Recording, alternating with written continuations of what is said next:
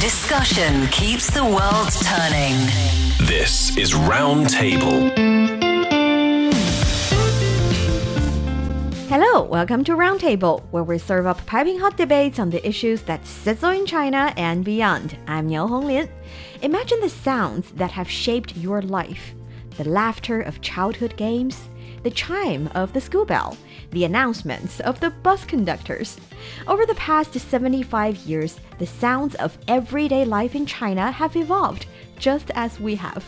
In our special new series, we'll take you to an auditory journey through the moments that have defined our collective experiences.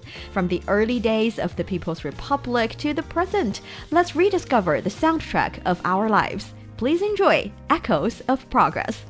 For today's show, I'm joined by Li Yi and Steve Hatherly. Now grab your virtual compass and follow us to the heart of the discussion. Today, we're riding through history on two wheels. Or maybe four, or many, many more than that. From the old days of bike bells and tram whistles to the modern marvels of bullet trains and self-driving cars, China's transportation story is one wild ride. So hold on tight, this is going to be fun. First, I must ask this question. In your memory, what's the most memorable sound that represents the most impressive transportation tool from your childhood? I'll start with Steve, because apparently your childhood is not in China, but I want to know, what's the situation in Canada? In Nova Scotia, where I grew up, well, I was born in a town of 900 people, so we don't have an extensive subway system. We don't even have an extensive... So walking is the sound. Walking, or maybe, the sound. This one. That's it. That's the sound of my childhood. As simple as it is. Yeah, It's kind of cool. Didn't expect the answer, but I think it's kind of cool. How about you, Li Yi? I think we share similar ones because we're in the same generation. Yeah, I actually brought a very special sound effect that can represent my childhood transportation tool, and let's have a listen.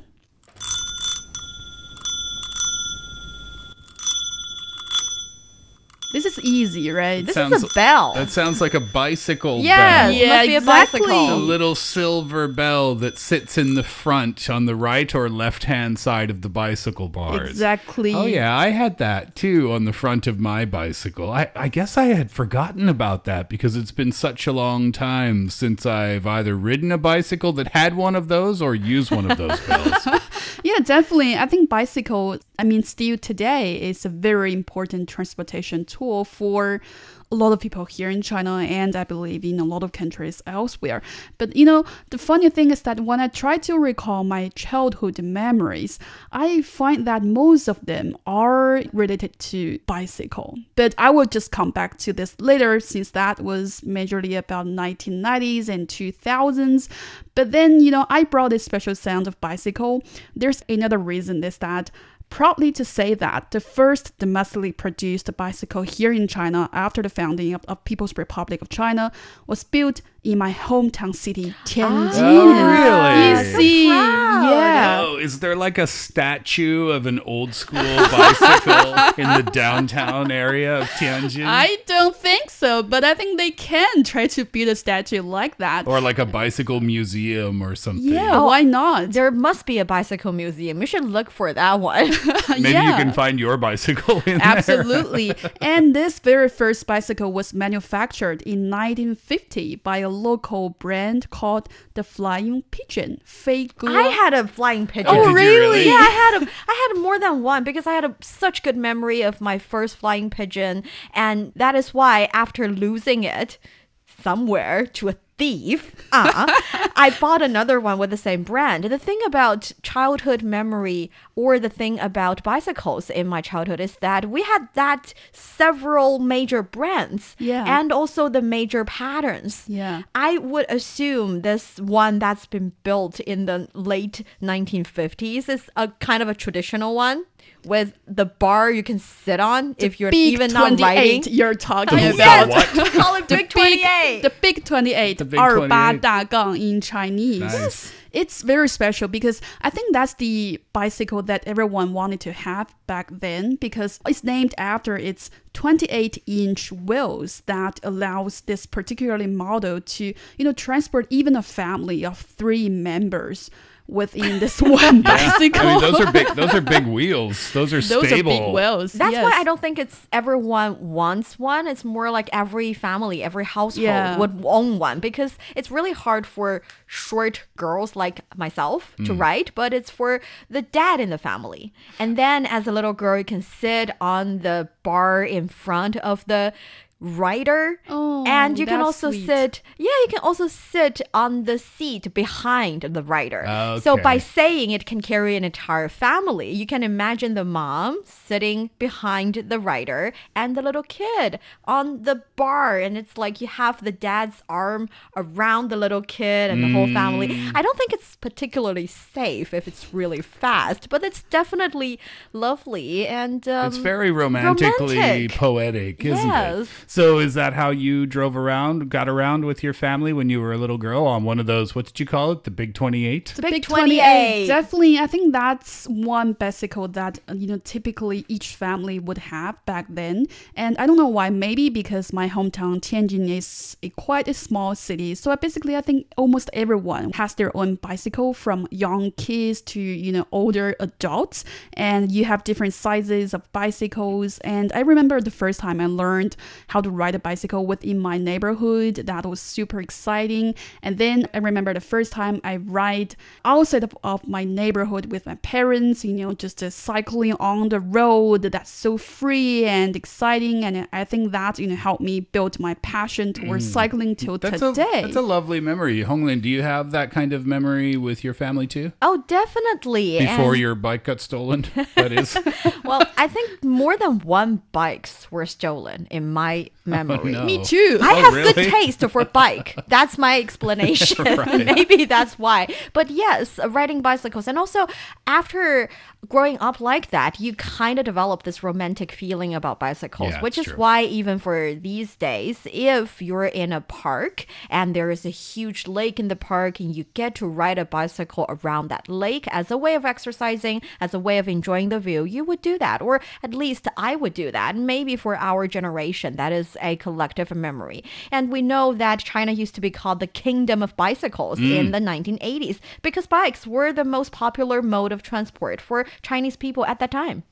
In Canada, it's just not that popular. It's just not a common way to get around, I guess. I saw a survey result that said only 16% of Canadians ride a bicycle on a weekly basis, meaning once a week. And that's just not so common. And that is a modern day statistic, but that goes back, I think, decades. It's just not that common for people to use as a way to get around. Even in that last mile, we always talk about that last couple of kilometers or that last mile of transportation. Even in that sense, different modes of transportation are more popular. I think the last mile concept is quite important for today's bicycle rider. I'm not talking about those enthusiastic ones who are using bicycle as a way of exercising. It's more like previously, if we talk about 20, 40 years ago, we are thinking about those who are using bicycle to get around in the city or in the county. Yet nowadays, it's more like a last mile kind of solution. You use buses or use metro to get around, and then from the metro station, you can get a shared bike. Not your own very beautiful with the chime and belt and everything kind of bike, but very convenient shared bike that you can use to get to the destination without walking that last mile, which is also quite convenient and fun. When you were young, did you have the little basket on the front of the bicycle? Definitely. I even have a basket on the back seat of my bicycle. Oh, the to double hold- basket yeah, system. double basket. Only That's the Big super cool. 28 can hold that much cargo. Well, I think that's a common thing, actually. Standard setup for my classmates and me to have this double baskets because it's so common that people can just ride a bicycle not only to school, but also my parents would just ride their bicycle to work. So that's how popular it was. And also, across this whole city, you can easily find a stand with maybe an uncle or an auntie to help you fix your bicycle. That's how Oh, popular yes. the bicycle culture was. Oh, really? Yeah. So whenever your chain broke, I can do that myself. I do not even need anybody else to Good help for me. you. that was the worst though when your chain broke and you had to touch that greasy Yes, chain with your yes, hands. that's the worst. And you had no other choice because you were usually in the middle of nowhere, right, at the time. You weren't close to anywhere that could help you out. So, yeah, I do have those memories. What about bicycle injuries? I got injured quite bad. Well, I should say that more clearly. Not quite badly, but when you're a kid, even a little tiny injury can hurt. I remember one time I fell off my bicycle right in front of my house, and I looked around. You know when you're a kid and you stand up so quickly, hoping that nobody saw you, then you look around, and after you realize there's nobody there, then you start to cry. Yes. Right? You got to act tough and cool first.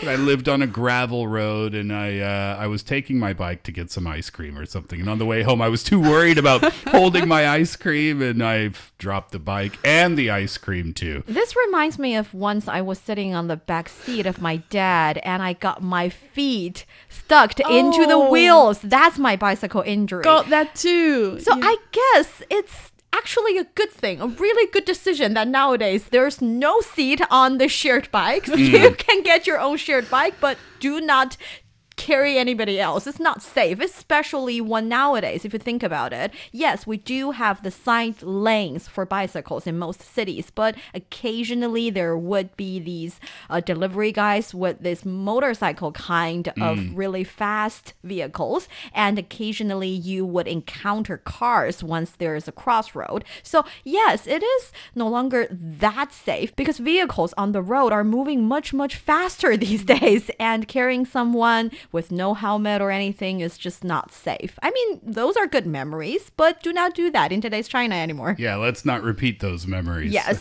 And one other transportation I can think about on top of bicycles is that because when I was a kid, when I need to go to my middle school, I think in primary school, I was still a bit too little to travel by myself. But during middle school, in order to go to my middle school, I used to be in a tram. Do you know what a tram is? Familiar with that? Sounds like the Big 28. Version 2.0. Yeah, tram. I know that trams exist in some cities around the world. San Francisco has a tram system, I think. This is where you have the little rail car, and then above the rail car, You see the pigtails? The pigtails? It feels like a pigtail of the car. Oh, yeah. Well, you see the wire. Yes. And it follows the wire, right? Yeah.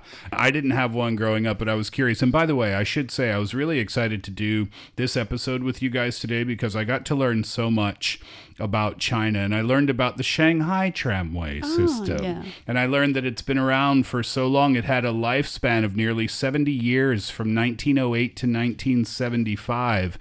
And the interesting thing about it was that it came along with the really dramatic expansion of the city, and it helped define how Shanghai is laid out even today. So the tram system was retired in 1975, but when it was in service, it allowed people to have access to the CBD, the Central Business District, right? So it made land and property values, even as they are today, it set a price for them because they were very valuable. If you could access the CBD in Shanghai from the tram, then that increased the value of your property. Well, even though the tram's not in practice today, it still has an effect on property value because, as I was reading, I learned that when the tram was in place, then businesses or factories were built along that tram line as well. And some of those businesses and factories still remain there today. So the property values, even though the tram system has disappeared, the property values in the city are still the same today. That's kind of an interesting little history lesson. Kind of like the footprint of development. Absolutely. Yeah, it you is. get Yeah. to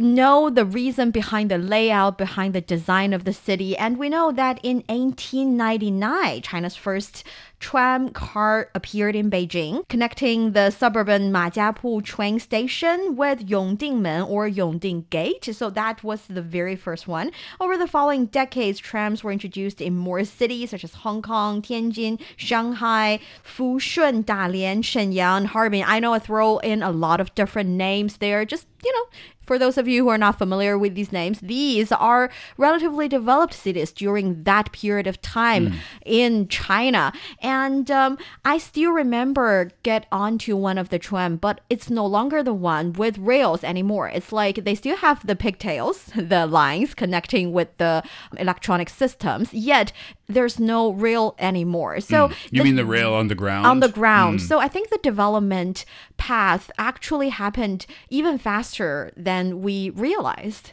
So from that, we get to move on to already buses. So first of all, you have the rails, you have the lines, and later on, you get rid of the rails. And now we're getting rid of the lines, so the buses can move around everywhere. And in the 1970s and 1980s, buses become a major mode of public transportation in China.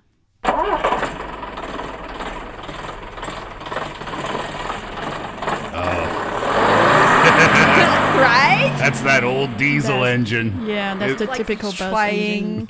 Getting ready. That's the one that's not good for the environment, but that's not much around anymore. Yeah, well, that also reminds me, when I was small, the bus can be quite primary and traditional. They are not as clean, modern, and spacious as they are today. And one typical, scene inside this bus is that sometimes you have to sit right next to the driver without a seat because the front body... The shotgun seat?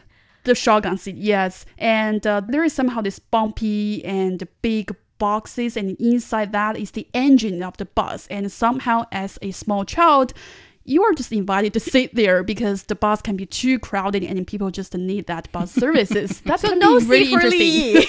That's seat for me. Oh, that's a little bit sad. That's exactly the same sound, that sound effect that we heard as the school bus that used to take me to school when I was a small child. The yellow ones, the yellow and black ones that are pretty big when you're an older student, but for a little kid, they're the little yellow ones. And it was that exact same sound. I remember standing outside with my mom, waiting for the bus to come when I was a kid, and thinking, I don't want to go to school today. I want to stay with my mom. And then, when the bus would bring me home and my mom would be standing there waiting along with the other moms from the community to pick me up from the bus. Yeah, I remember those days. And that was the sound of it. We have these kind of school buses nowadays to take kids around the neighborhood. They would stop at each and every residential community to pick up the kid and then bring the kid to schools, especially kindergarten kids, I would assume. But for me, I like that sound because that showcases that the car is not that fast. The bus would not go that fast. I remember once I was almost late and I rushed to the car. The door of the bus has already closed. I tapped on the door really, really hard, and the bus, already getting started, actually stopped and opened the door for me, and I went on. So yes, it's not always the faster the better. I mean, nowadays buses cannot do that because most buses nowadays here in China, in fact, over 81% of buses here in China are electric buses. And we know by the end of 2023, China had 682,500 buses. And now they start really fast and it's hard for you to stop them and get on, right? You talk about the e-buses in China now. China has the world's largest market for electric buses, making up more than, I think it's 95% of the global stock. That's from the BBC. And at the end of 22, the Ministry of Transport here in the country announced that more than 3/4, that's 77% or 542,000 plus of all urban buses in the country were new energy vehicles. That's really, really impressive because of the transition and the speed of the transition. Back in 2015, 78% of Chinese urban buses still use that old diesel or gas engine. That's according to World Resources Institute. But the NGO now estimates that if China follows through with its plan for decarbonization policies, its road transport emissions will peak before 2030. And one of the big reasons for that is all the electric buses around the country. It's such a fast and really impressive transition. It's really impressive, and I think nowadays buses are definitely can be a very comfortable riding experience for any passenger. But I was quite impressive when I was small, and it was my first time to visit Beijing, because back then each bus was actually equipped with a driver and also ticket salesperson. Oh yeah, and that is old school, isn't that is it? old school style, and Yeah. that is quite impressive, because driver just needs to drive the bus, of course, and then the ticket salesperson, because if you are not really a local resident, and there's a chance that you don't really own this bus pass, monthly pass, and you have to buy the ticket, and you just need to tell that ticket salesperson the destination stop for you, and she will just maybe he will just do the calculation very quickly and tell you how much money you need to pay for. And then when you pay the ticket, she or he will just tell you, okay, go to the back of the bus, and we have to ensure the efficient boarding of this bus. And that is a very vivid and very lively scene of riding a bus a few years ago or a few decades ago, right? I almost forgot about all that. A bus conductor selling tickets with different prices, and later on we move on to just put in the little paper note, because it's always 1 yuan, or you buy one ticket with the money, you put the money in the box, you get the ticket, and you walk back. But there was the stage that still someone will be sitting and looking, overseeing all the process, making sure you are doing what's supposed to be done. Paying. And later on, after that, the bus conductor disappeared, and then you started to have this card that you can scan, and that beep sound would tell the driver that you've paid, so that the driver does not need to pay attention all the time, even if the car is actually stopped and waiting for you to get on board and off board. And then later on, I don't know. I don't really remember when I started to use my cell phone and my wearable watch, my smart watch, to be used as a ticket. Yeah. And that everything just happened so fast. Was there never a time in China where you paid with cash? Yes, on we the put the bus? paper, We paid with cash. the paper Okay. note in it. Yeah, Yes, that yeah. was the stage. I remember one incredible, it was probably one of the most embarrassing moments of my life. This happened to me in Korea during a time. Yeah, now everything's electronic, right? But at the time you put money in. So this is what happened. I had let's call it a 5 yuan coin in my pocket, but the price of the bus was 6 yuan. Okay. So then I panicked because I could see the bus coming, but I had a schedule. I had no time to go to the store and get more change. And the only bill I had in my pocket was, say, worth 30 yuan. So I wasn't going to pay that. So I tried to get on the bus. This is my little criminal moment. I feel so guilty about it. I tried to put the 5 yuan coin in and just go quickly. And the bus driver said, "Excuse me, 1 yuan more." And I said, uh-oh. So I said, "Wait, but I only have this 30 yuan bill." And he said, "Just put it in then." So the bus doesn't give change in bills. Right. Yeah. In bills, it doesn't give change, but it gives change in coins. Now imagine that. Ding. You know that sound when the coin comes out? Ding. Ding. Now imagine how many coins he owed me. I'm standing at the heavy. front of the bus by myself. Everyone is seated staring at me. I'm holding up the bus from leaving, and this is the sound while I'm standing there. Ding, ding, ding, ding, ding, ding, ding, ding, ding, ding, ding, ding, ding. It wouldn't stop. And when I finally got all my change, I had like 2 handfuls of change, and I shamefully walked to my seat on the bus. It's okay. You're a little kid. It's fine. I wasn't. I was like 24 years old. I feel sorry for you now. What's the case here in China? I remember, if that's the case, you need change.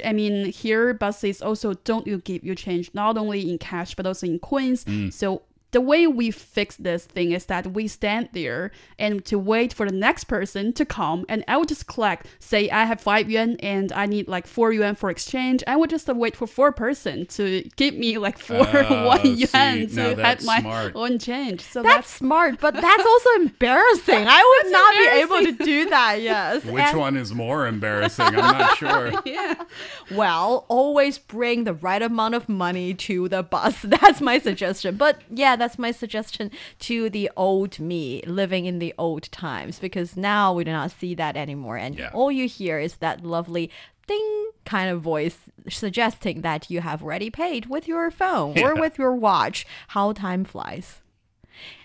And since Li Yi mentioned that her early memory about Beijing is the bus, actually my early memory about Beijing, especially transportation of Beijing, is subways. Oh. Because we didn't have subways in Taiyuan. Even I think in the past 10 years, we've got our first subway line. So Beijing, I associated Beijing with this trendy, shiny, cool train underground that I can take that's super fast. So one of my early days memories about Beijing transportation was actually subways, because for me, I didn't used to try subways before coming to Beijing, and this cool, trendy, shiny train underground is all quite fantastic to the little girl that didn't used to be exposed to all this.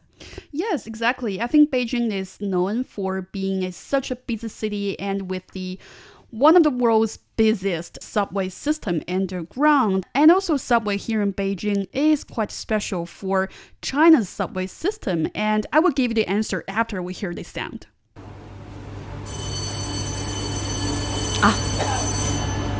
The subway's coming. It's coming.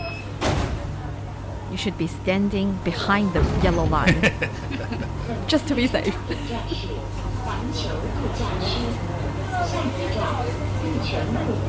Wait, I was in the train. I was actually in. Do you hear 3 words, 玉泉路, Steve? Do you hear that 3 words? That might be small volume, but I'm not sure if you catch the 3 words. What does that mean? Well, it is very special because Beijing Subway Line 1 was China's first urban subway line when it was first opened in 1969. And very specially, it started its construction in 1965. And guess where was the construction inauguration ceremony held? Yuquan Road. That is, that is exactly where this very first subway line here started off. And that also somehow brought the fast development of China's subway modern construction. Really cool. I was looking this up as well. I was on the BeijingTravel.com website looking for information, and I learned that when it started back in 1969, it ran for 21 kilometers from the army barracks at Fushuling to the Beijing railway station, and there were 16 stations in total. And today it forms parts of Lines 1 and Line 2.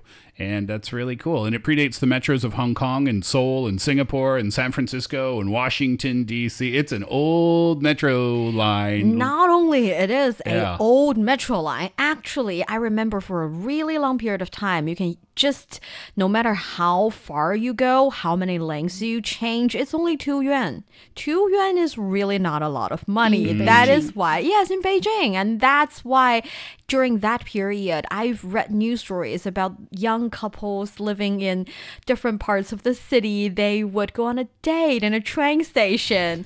By saying a train station, I mean the train underground, the subway station. They will meet in a subway station. They get into the system, sitting in the subway for a really long time, and then they get out. And it was quite so funny. And later on, for example, now, actually, I think now you have to pay for 3 yuan to as much as 10 yuan, depending on how many stops or how long the distance is. Still quite cheap. Yeah, absolutely it is. And you kind of laugh when you hear that romantic little story of people dating at the subway station. But can you imagine that time? Nowadays, it sounds silly because subways are so ubiquitous and the subway map for Beijing is so intimidating to look at. But back when it first started, it would have been a really exciting time, wouldn't it? This underground travel. And doing a little bit underground travel means that if it's really cold winter days, you do not have to stay outdoor, which is, too cold. And it's just a nice little thing that used to happen in today's China. Yeah, but today, I would assume not anymore. Today, guys, don't take your first date to the subway station. Please you will don't. not impress them with that. And for those of you who have actually visited Beijing and find the changing of lanes a bit too too long. Actually, there's a reason for that because later on, after being so impressed by the subway stations and subway system here in Beijing, I had a learning period in Hong Kong, and I realized that Hong Kong actually adopted a cross-platform interchange situation or solution, which means that if you're changing, let's say, from lane 1 to lane 2, you do not really have to walk so far away. As long as you pick the right place to get off board, Be on the right car. And also stop at the right stop, you can just go across the platform and get to the other lane. I mean, it's all quite nice, but I used to feel a little bit complain about it. But after your introduction about how Beijing's subway system actually is there way early than all the other subway systems you mentioned, it kind of makes sense. And also nowadays we complain about a sedentary lifestyle, so use your changing from lane 1 to lane 10 as a way of exercising. Think of it as the gym. From someone's perspective who hasn't been in Beijing for that long, I can say that the subway system here is really quite impressive. It's clean, it's quick, it's always on time, it's safe. One of the things that stands out as a difference from other cities that I've traveled to outside of China is the security that you need to go into. Before you actually go down to the platform area, you need to if you have a backpack on, you need to take that off, put it through a machine, and then they scan you just like they do at the airport. This is the only city where I've ever seen that level of security before. So that's a really nice and comforting thing as well. It's English friendly, which is nice. I remember I was in Tokyo many, many years ago. I'm not sure about now, but at the time, the Tokyo subway system, which is massive too, it had no English on its signs. And my friend, who didn't come out with me that day, wrote down the instructions in Japanese so that I could take the subway back to his place comfortably. Well, I lost those instructions, and it took me 2 hours and 20 minutes to find my way back. But anyway, my point is, it's English friendly for expats or for people who are traveling in China. It's clean, it's affordable, it's safe. It's really great. Thank you. I'm glad to hear that. And since we do have good security system, you also have some dustbins in the station, making it a bit more convenient in my opinion. And I keep referring to it as trains because to start with, I don't know, do you have a favorite transportation means? Both of you? You asked me before we started today, and my answer was luxury yacht. That is not a transportation means, by the way. I've also never been on a luxury yacht. I just assumed that would be my favorite way. Yeah, I get that. How about you? Let me give you a serious answer. My answer is high-speed railway. Yeah, me too. Yeah. I love trains, and partly because my high school crush had a thing for trains. Not sharing that with my current spouse. But the idea is my understanding or my impression about train is da-da, da-da, da-da, da-da. You're about to sing a song da-da, now. Da-da. No, that's with the drums. What is if you take a listen to the soundtrack, you know what I mean.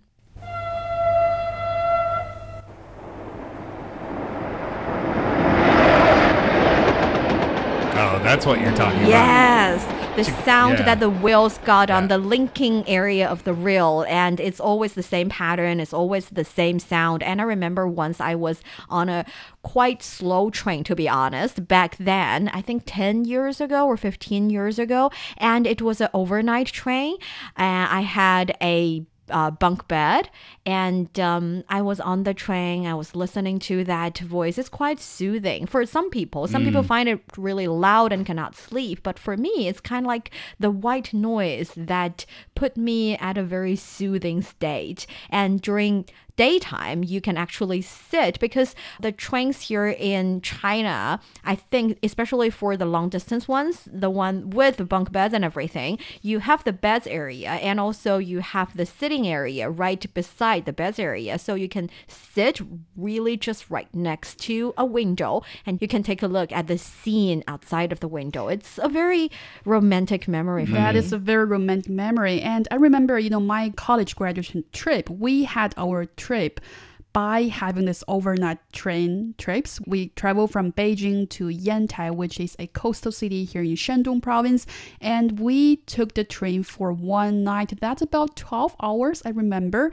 and I think that is very suitable for graduation trip, because when you're talking about sleeping overnight on a train, there are usually different rooms in this different cabinets, and for regular room there might be like 6 people in one room and there are 6 beds, and that can be a very good chance for you to meet strangers and talk to strangers. Oh, romantic stories, right? happening. And a group of peers, and you can share your stories with every person traveling by train, especially slow train. I feel like they're carrying their special story, and that can be a very special moment for you to talk, and that's something that you can't really achieve by taking high-speed railway, because they are too quiet and too spacious and too fast. Too fast, exactly. Yeah, how can we complain about China's high-speed rail network? I mean, honestly, it's one of the best in the world, one of the fastest, if not the fastest in the world. And I did have the opportunity to take that during my short time in China as well. Compared to my other experiences of being on high-speed trains in Japan and in Korea, honestly, 100% honestly, the train experience itself is relatively similar. But I can tell you where China exceeds expectations. It's with the booking of the tickets to the point where you get on the train. Everything is done through applications on the phone now, and it simplifies the process, and it's so easy, even for expats. It's so easy to do. And the application was in English, which was stress-free. And then, of course, the train experience. It's really fast and really cool, and you get to see, it goes out of Beijing, it goes out of the city, and then you're into the countryside a little bit, which is really nice to see too. Definitely. It's a totally stress-free experience, I can say. Yes, and I have to admit, the reason that train is my favorite transportation means is not really because of my high school crash. It's because I can work on the train, because it's really steady and the seats are comfortable. Oh my gosh, you're one of It's those nice. Shanghai to Beijing people, aren't you?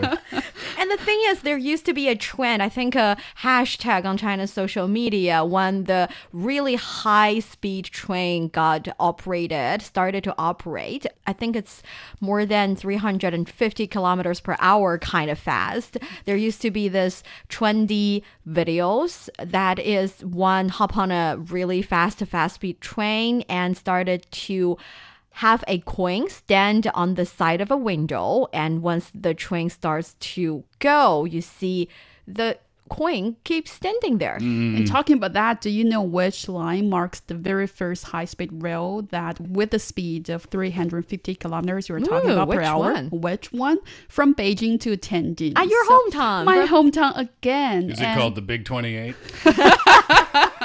Very smart callback. Or the Fast 35. You're right. I don't know.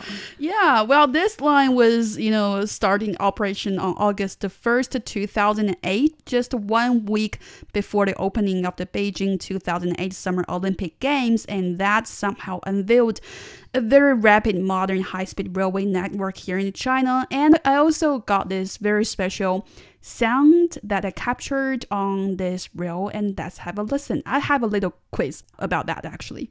Ladies and gentlemen, welcome to take this train.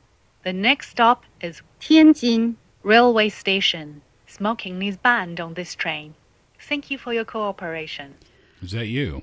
No. Have you recognized whose voice? Well, by the way, this is the sound of the announcement in this high-speed rail that has been widely used, not only in this Beijing-Tianjin line, but also across the country. Have you recognized whose voice it is? I know. Wait a minute. No. Do they work in this building? Yes, it's Get Ning Yan's out. voice. What? Yes, and she's not the only one. Actually, multiple of our colleagues have recorded these kind of announcements for different lines, for different... I think there's one in the airport in Beijing, Shoudu, the capital airport, and there's one also from... I think on the train from Beijing to Shanxi province, Taiyuan, that's my hometown, I get to hear, I think that's Zhongqiu's voice. Yeah. And Xiaohuan, Shen Ting. These are all our colleagues or former colleagues. I have a new Super cool. bucket list. I need to be on those high-speed rail trains or at the airport. It's Right? my newest dream. You will make it, I Steve. just got a new dream. It I'm is excited. really super cool. Well, talking about this Beijing-Tianjin railway line is really special because, well, first of all, it's extremely fast. I mean, with the speed of 350 kilometers per hour, it can be even faster. I mean, much more faster than driving from Beijing to Tianjin. And for reference, the distance between Beijing and Tianjin is about 150 kilometers, and it might take you like 2 hours to drive from Beijing to Tianjin without a traffic jam. And with this high-speed rail, it only takes you 30 minutes. I remember when I was in college and I have to travel, back to Tianjin during my weekends, and my dorm mate who lived in other area of Beijing, she was still on her way home when I had already arrived at my home at Tianjin when we, So that's how, the speed we are talking about. So that's how impressive the high-speed railway it is. It must be kind of common, I guess, for people to maybe live in Beijing and work in Tianjin, Yes, or exactly. the other way around. It's quite common. And if Lai Ming is on the show in the studio, he would be sharing the story of him as a little young boy living in the rural area of Jiangxi province, coming to Beijing or going to Shanghai or Beijing by one day or even longer than that for his study, and now finding it really, really fast. I mean, he shares these stories. And we know that the total operational length of its high-speed railway network has exceeded 45,000 kilometers, with Fuxing high-speed trains operating across 31 provincial level regions nationwide here in China. And one thing a little bit special about trains or high-speed trains is that we say here in China, for example, we get rid of the trams because they're not fast enough. We got rid of most of the buses using diesel because it's not environmentally friendly. But we didn't really get rid of all the relatively slow trains. Yes, and I like that idea because I like keeping things from our past as we continue to develop new and modern technologies that assist us in our futures. And when you were talking about the trams and the fact that they were retiring them before, you heard me sigh and say, A little bit, yeah. because I wish we could keep those too, right? It's a sign of how things used to be as we continue to go forward. But I think we should be keeping some of those things. Not all of them, of course, but keep some of them around. People would still love to use those, I think. love the romantic side of yours, but it's not the only reason that some of the relatively slow trains are kept. One major reason is that because of territorial situation in different places, actually high-speed rails are not easy or not practical to be operated in all of the places. We still need some trains to carry people from, for example, relatively deeper area in the mountains. And one very lovely example I found is that in Shanxi province, somewhere near Beijing, and with really delicious noodles. And there is this train running only at the speed of 70 kilometers per hour. And they actually would stop around 30 times. So there are 30 stops during its 300-kilometer journey. And that is a relatively slow train. Yet you see a lot of farmers, a lot of people working in the urban area, living in the rural area, get onto that train. And one lovely, lovely thing is that the conductors decided that the farmers carrying their food produce to sell in the county area, for example, should not be carrying all of the heavy stuff if they do not want to. So they kind of started a little bit of a farmer's market on the train. So you can sell your chicken on the train and you can buy a chicken on that train. Cool. And those not so fast yet quite loving moments make me feel like, yeah, everyone is being taken care of in one way or another. I like that idea. I think that's exactly why we need to, guarantee this diverse option of different transport modes, right? Because, when we are talking about, say, bicycle, buses and cars, subways, and different trains. Some of them can be, replaceable. They can be interchangeable, but we have to guarantee they are there because in most cases, say buses can be cheaper than taking a subway, and then slow train can also be cheaper than high-speed railway. So that's why we need to keep them, because we have to make sure that public transport is accessible to everyone of different income. Absolutely. Right? You need to give people different options as well.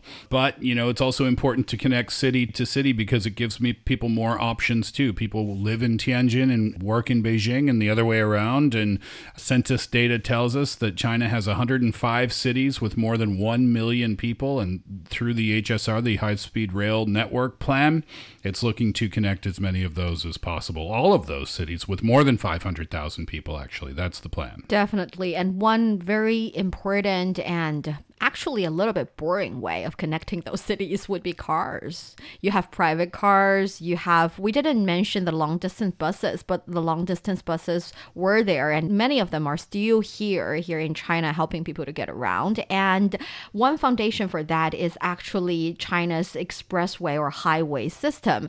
And actually China has aimed to extend its highway network to 461,000 kilometers by 2035. I think cars for us are relatively common these days. They're quite common here in China. And as a matter of fact, we complain about traffic jam a little bit. We complain about finding it a bit hard to always being able to find a parking spot. Yet we have to admit the convenience of cars brought to our daily lives is also tremendous. I don't notice the traffic as much as I have in other big cities around the world. Seoul, for example, terrible traffic during rush hours. Los Angeles in California, they say they have the worst traffic in the world. I don't know statistically if that's true or not, but that's what they say. That's what they complain about. But here in Beijing, I knew before I came here that the population was roughly 21 million people. So I thought, oh my gosh, I'm never going to take a taxi anywhere because it must take 8 hours to go from point A to point B with 21 million people living in the same place, right?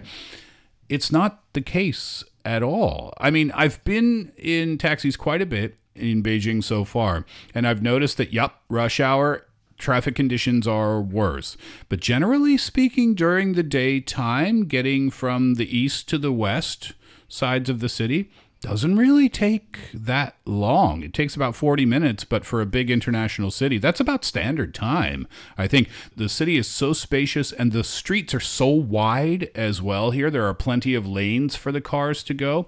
I don't think the traffic is that bad here in Beijing, but I've only been here for a short amount of time, so maybe I need some more experience on the roads. Or maybe it is being improved because of different systems.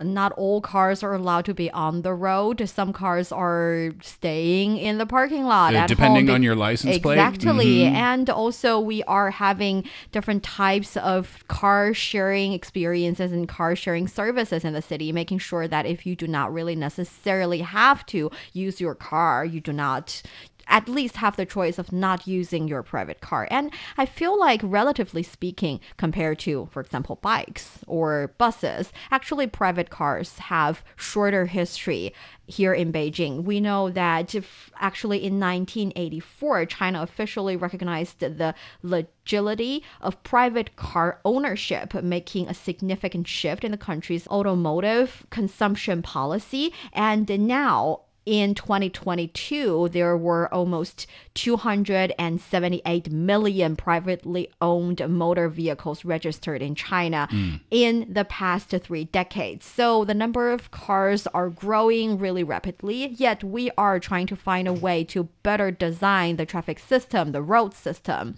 and so that in the future, probably, I guess with the help of a little bit artificial intelligence and calculating big data and everything, if every car can be a driverless car, can be run within one system, one huge system regulating and helping and guiding every car, then cars can move faster. They can stop better, and the system can be smoother. They can move more efficiently as well, because I was reading a report from another country, and I apologize because I don't remember where it was, but they were saying on the highway, for example, with driverless cars with a particular system, the cars could be closer together. Yes. And that would allow for better traffic conditions, because now we know we're taught as drivers, leave a lot of space between yourself and the car in front of you. That's a safety precaution, right? Driverless cars in the future may not need that. And I think here in China, self-driving cars is no longer a dream because we already seen that China is taking a lead in research and development as well as application of autonomous driving technology, and also has introduced a series of policies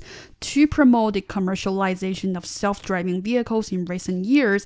And very recently, the Ministry of Industry and Information Technology, as well as 4 other central government departments, selected 20 cities, including Beijing, Shanghai, and Chongqing, major cities across the country, to participate in a pilot program on vehicle road cloud integration for intelligently connected vehicles. And there are specially designated areas in Beijing and also in other cities in country to allow self-driving cars and as well as self-driving taxis to have their trial application, which will, I believe, to contribute to the future development of this technology. And flying taxis as well. That's also super cool. I was about to say this reminds me of a sci-fi moment. That is, I think I've read novels about human fighting insects as a species, and the insects are super smart because they think together. It's like they share the same system, they share the same brain, and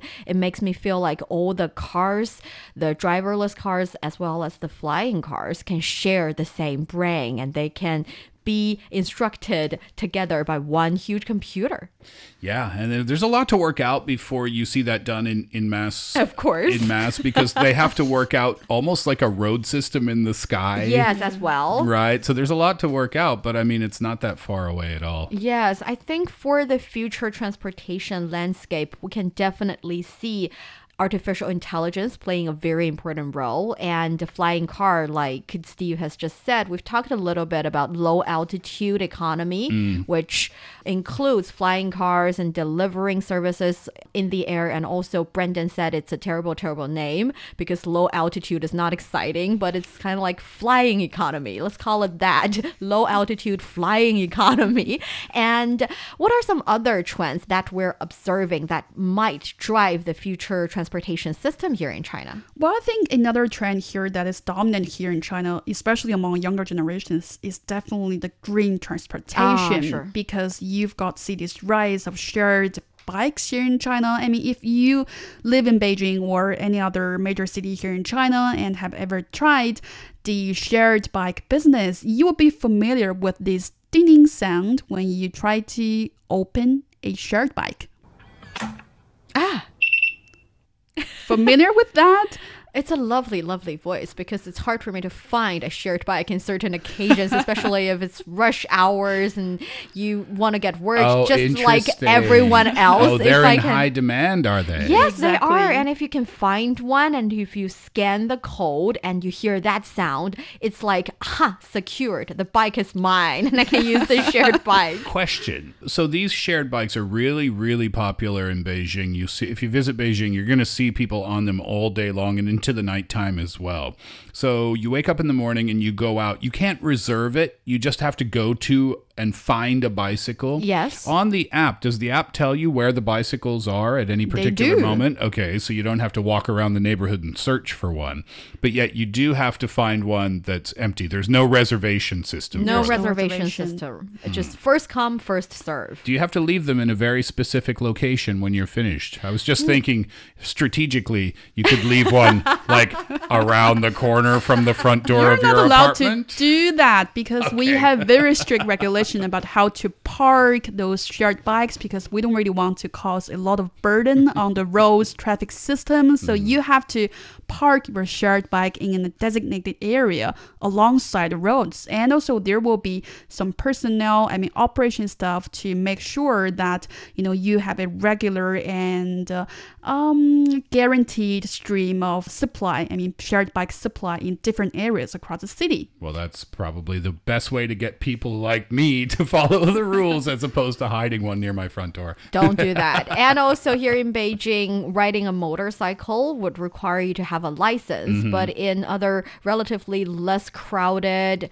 places, cities, and some county areas, you do not need a motorcycle riding license, which means you can also enjoy these shared motorcycles or basically shared mopeds. They're slower than a motorcycle, much faster than just a bike. And also you do not need to ride it by yourself. So there are those as well. So yes, green transportation, shared economy in the transportation area is definitely quite popular here in China. And low altitude, maybe we'll see flying bicycles at some point, flying shared bicycle system. Then you need to be really, really strong. Join us again in 80 years, and we'll review that topic. What that would be like.